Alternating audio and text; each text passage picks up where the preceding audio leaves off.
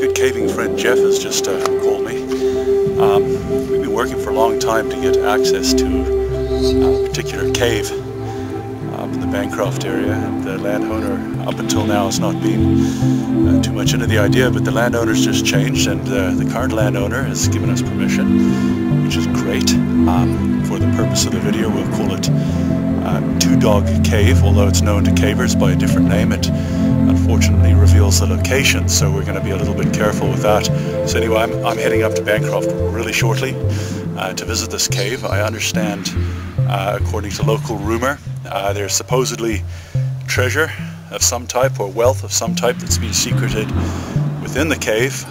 Well, they're just rumors, and most caves have those kind of rumors. I think I've heard something about Myers Cave to the same effect.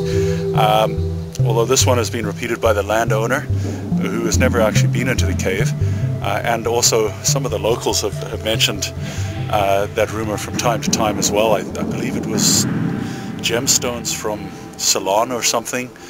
Anyway, apparently Jeff had been told we could split it 20-80.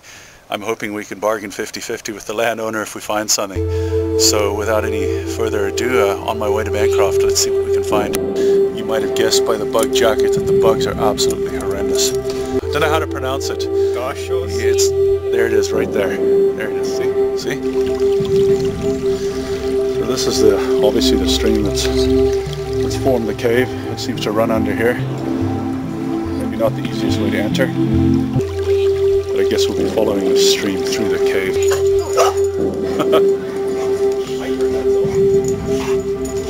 Cave guardians. Good dog. Good dog. Come on, nothing to worry about. Hey, okay. Okay, so is that an onward leading passage? Oh, they're excited. Really? Cookies. Oh, yeah. Jeff's heard grunting down here as a result of speedy exit from our entrance, but there's a nice big passage, so it's just like, I guess we got to figure out what it is that's grunting. Is it bigger than us or smaller? If it's a bear, we're in trouble. If it's a raccoon, I hope it just scurries away. So let's see. So there's a stream. I'm not seeing any huge footprints that would indicate a bear. At least not to my knowledge. But ever so careful.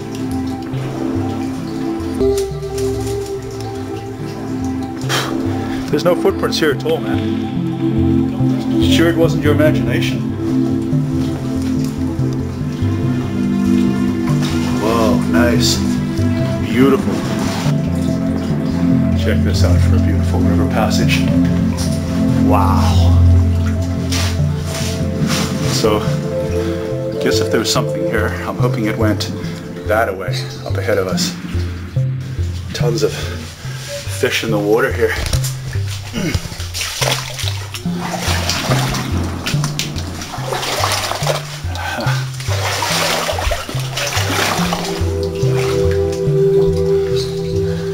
That's like a swimming passage.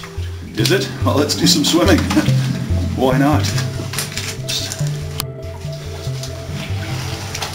Lovely. It's a beautiful cave. Ooh, water. Oh, look. Goes off that way too. Oh yeah. Little minnow. This is maze-like. Stop complaining.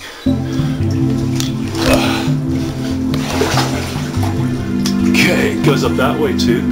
So this is just a maze. Absolute maze of passage. I guess the secret, keep going downstream if we get confused or discombobulated in some kind of way. You can see all the impurities in the marble up on the roof. Kind of a nasty stench, almost like cabbage. Ugh. Okay.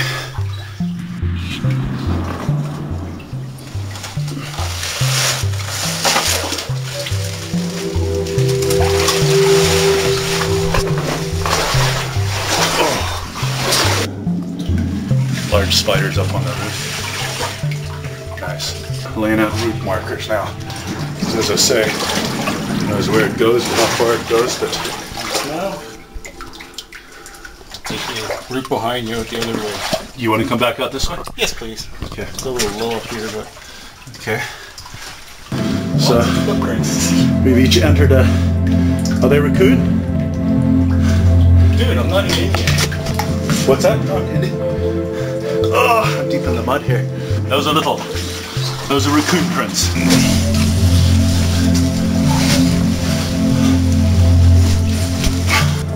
Nothing wrong with the pencil light, except it's at this point almost dead after many years of caving with it. Okay, so what is this up ahead? A very wide tunnel? Nah, like follows that joint for a bit. It's mud though. I'll let you go up. Okay. Look at this. Filthy kind of mess. Okay. Oh, it smells terrible. Rotting cabbage. Unique smell to this cave. Things sprouting. Big chunk of wood up ahead. This is obviously a passage that floods when the water's a little bit higher, but again, the marble is so very finely sculpted here. It's beautiful. I mean, so sharp in many spots. Oh, can you see down there? Notice how the root marker kind of jumps out at you? Anyway, this is the deal. It's just a maze-like marble cave. Looks like it's almost square grid. Water flows down one passage. Looks like it, higher flood times, it moves to the outside passages. Looks like the raccoons live down here. Possibly something bigger. And Jeff made an emergency exit from the cave when we first jumped in because he said there was growling, but we risked it. Bad idea, maybe. Again, see my route marker down that way? What's that? No, I'm just turning around here. Basically a popsicle stick with reflector tape on it, and I pick them up as I leave again, just to keep your bearings. The rock here is actually quite translucent in the grayish areas. It's almost like you can see into the rock, like a sugary grain to this marble with other rock embedded in it. You've got scallopings. I don't know how well you can see them. Scallopings in the rock indicative of the water flow, and some really fantastical kind of shapes.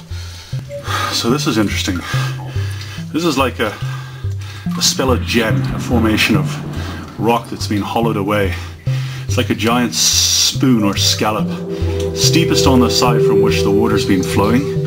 So in this particular case, right here, the water's been flowing in this direction, makes a deep scoop, and then a shallow sort of shallows away, like, in other words, like a teaspoon shape.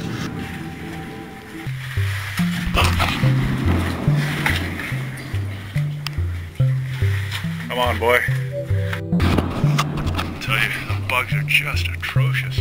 Getting eaten alive. I got a horsefly in my helmet a minute ago. Mosquitoes all around me. Anyway, I guess it's kind of worth it. Here's the resurgence area. Just a beautiful sort of stream.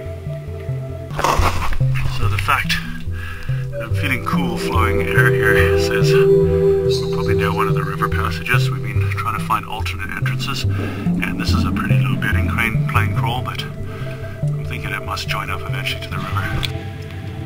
Passage leading lower. That's got to be the way on. I'm just jealous because I found this one, not you. That's the issue.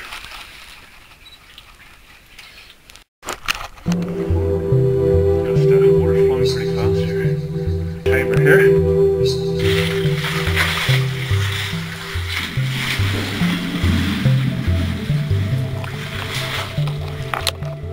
Hey Jeff, tell us about the popsicle sticks, brother. Popsicle sticks turned out to be a good idea. Why?